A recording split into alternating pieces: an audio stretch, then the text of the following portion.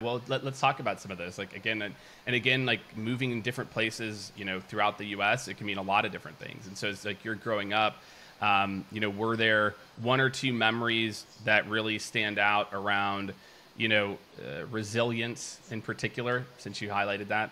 Yeah, absolutely. So you have to picture this. I have to roll you back in time. It's now the 1960s. Yes. 1960s was a very racially charged time, right? A lot going on. I mean, not just racial, Vietnam War, right? Yep. The sexual revolution, all kinds of things were going on.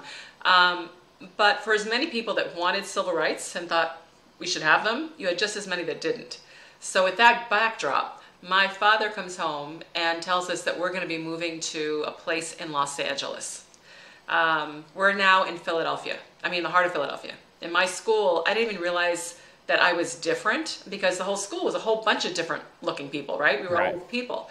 Well, we moved from there to a far-flung suburb of LA where not only was I the only black person in my class, but in the grade and maybe in the school.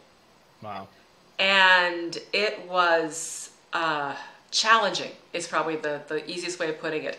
I mean, I had to walk to school every day along a very busy street for a stretch of it, and people would yell horrific things at me.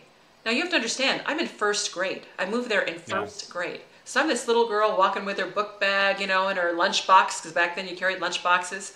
And people would yell things, go back to the jungle, nigger girl, right? What are you doing here, little black thing? I mean, terrible things. That's Wow. me. And then you get to school, and the kids aren't always much better. And I got, I was beaten up by kids in my own class walking home from school. I mean, it was just not a good thing. But with that backdrop, you come home and things happen to you, and you tell your mom, it's not fair. Such and such happened. Such and such did something, right? Whatever it was, not fair. And her response was always the same. It was, Shellye, life's not fair. What? I mean, as a kid, life is Mm. fair. You get a lollipop, I get a lollipop, right? I mean, it's supposed to be fair. No, she was really clear. Life's not fair. So, what are we going to do about it? Right? It's kind of like, oh, okay. And then the other thing she would say when things happened was, you can't control what people say to you, and you can't control what people do to you, but you can control how you respond. So don't let them win. And our don't let them win was all about don't let them affect how you feel about yourself. Because if they affect how you feel about yourself, then they've won. The rest of it, it's just words. It's just actions. It doesn't Yeah. matter, right? So those were kind of the tools that my parents gave me in terms of how to combat the really challenging environment that I was in.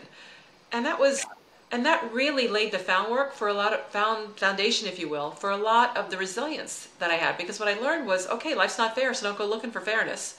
And it's up to me if I'm going to do something, survive this, overcome it, whatever it is, or not. So that was probably definitely the biggest impact was that particular move.